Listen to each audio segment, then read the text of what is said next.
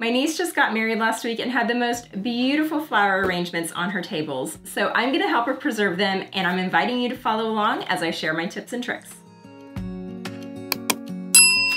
I've had these arrangements for a few days now, so they're not totally fresh. You can see there's a little bit of browning at the edges, but they're still really in good shape to do silica gel drying. You might be wondering, what is silica gel? Well, it's a type of desiccant, which means that it's taking the moisture around it and absorbing it. In this case, it's going to take that moisture out of our flowers and help us retain the best color and shape.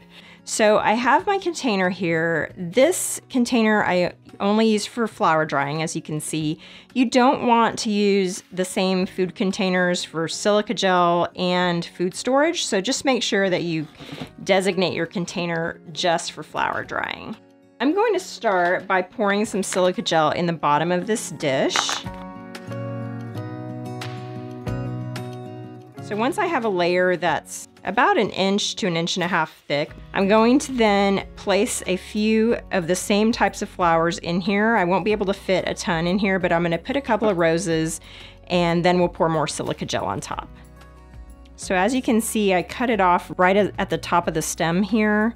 And if you do want to have the stem on, what I recommend is threading some wire through the stem and through the base of the flower blossom, and you can always reattach it after you've dried the blossom. That way you save a little bit on space. One thing I want to mention is I like to use gloves when working with silica gel and a mask. I find it helpful to have that safety gear on, just because you don't want to inhale some of these silica gel crystals. It's just like any other material. Take safety precautions that make you feel comfortable, and always read the manufacturer's directions. Let's get one more rose in here.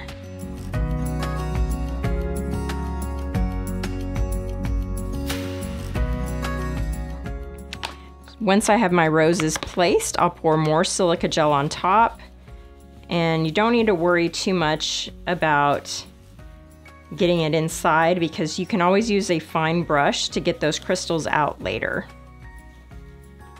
Once we have our container full of silica gel, we're going to seal it, and then I'm just going to wait a few days for this to dry before checking on it again. So I did want to mention, I used one brand of silica gel for my first batch here, and then I just bought this other brand that comes in a bigger package. I'll link to both of these below. The one thing you want to know about silica gel is that it has crystals that will turn a color once the gel has completely absorbed all of the moisture that it can, and then you can recharge it, and I'll show you what that looks like in a minute. But the first brand that we used had blue crystals that turn pink. This one has orange crystals, and I'll show you what they turn into once we let our flowers dry. Just like we did before, I'm going to take some of my remaining flowers and add them to my container. You can see some of these have already started drying a bit, and that's okay if you've waited a little too long. It's nice to enjoy your flowers for a little while before you preserve them. And generally you want to preserve the same types of flowers in the same container, but I'll sometimes mix and match. You just want to check it every couple of days. Usually it may take 3 to 5 days to fully dry the flowers, depending on the type of flower and how much moisture they have.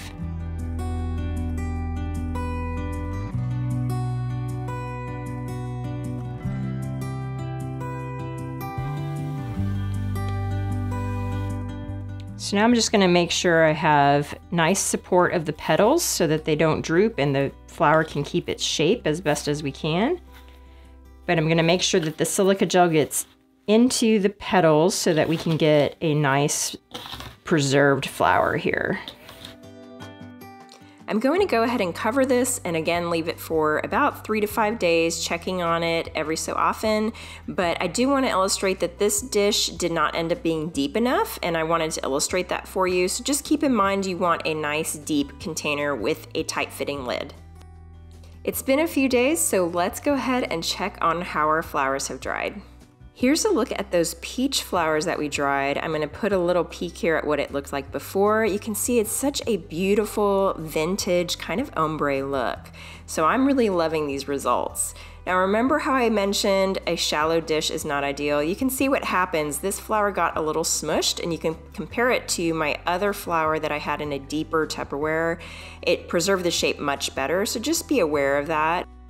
I also have a small paintbrush just dedicated to using silica gel. This helps to remove any of those little dust particles that get trapped inside the flower. I did want to also show you an example of air drying. I air dried these flowers in the bouquet, and I think it actually came out pretty well also, so that's another option. Many of you have asked me how long dried flowers last. Well, I'll tell you, I've pressed and dried so many flowers over the years, and they last a long time. However, I would expect the flowers to lose a bit of color over time, and the more you keep them away from direct sunlight and moisture, the better off you'll be. So I like to store my dried flowers in a container like this, which is pretty tightly sealed, and I keep it in one of my craft room closets, so it's always handy anytime I want to do a craft with them. I do find that lighter color flowers tend to turn a little bit more yellow, so I get a lot of comments from readers saying, I dried these white flowers and they turned brown or yellow.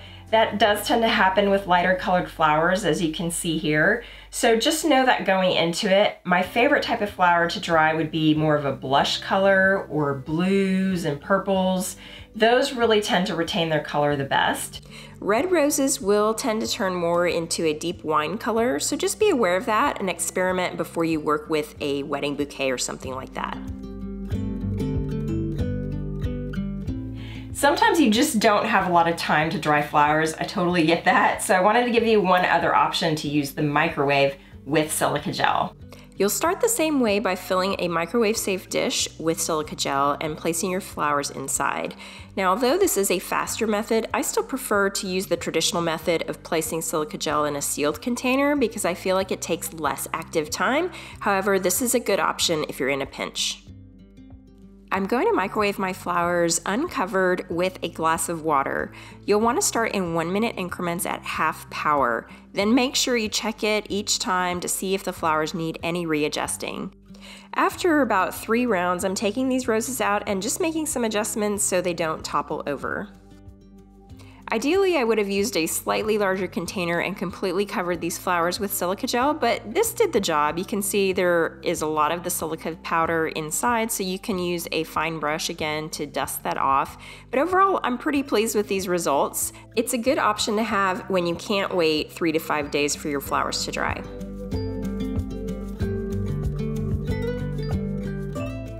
One of the questions I get most often is, can you reuse silica gel? The answer is yes, absolutely. You can recharge your silica gel crystals in the oven. It's super simple, though it does take a little bit of time, and I'm gonna show you what that looks like. This was the Activa brand silica gel that had blue crystals. After drying our flowers, the crystals turned pink, so I know it's time to recharge them in the oven.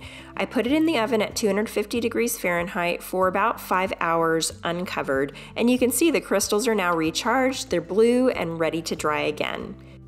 With the Wise Dry brand of silica gel, there are orange crystals that turn green after they have fully absorbed the water, so you'll recharge these also in the oven at 250 degrees Fahrenheit, and here's what it looks like once you're done after several hours.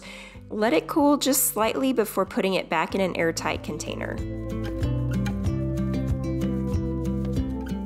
Now that our flowers are dried, I want to put together a little shadow box for my niece to help her remember her wedding. So I have this nice shadow box that I picked up from Amazon. I'll link to this below. I will tell you, this is not what I started with. I actually had a shadow box that I had picked out before, and I found out pretty quickly it just wasn't deep enough. So make sure when you buy your shadow box that you measure it first or have your flowers already dried so that you can know that they're gonna fit. This shadow box came with some pins, so I'm gonna try using some of these to secure my flowers in place. The other option that some people use is just hot glue, so you can use that if you have it. It's just not my favorite for something as delicate as dried flowers, so what I'm gonna use instead is an acid-free glue if we do need to use something to secure our flowers. I'll just get started with our largest rose here, this beautiful blush colored rose that we dried earlier. That's my biggest flower, so I'm going to start with that in the middle, and then I'll place some other flowers around, and hopefully this will be full enough of dried flowers that I won't have to do a lot of gluing or pinning in place.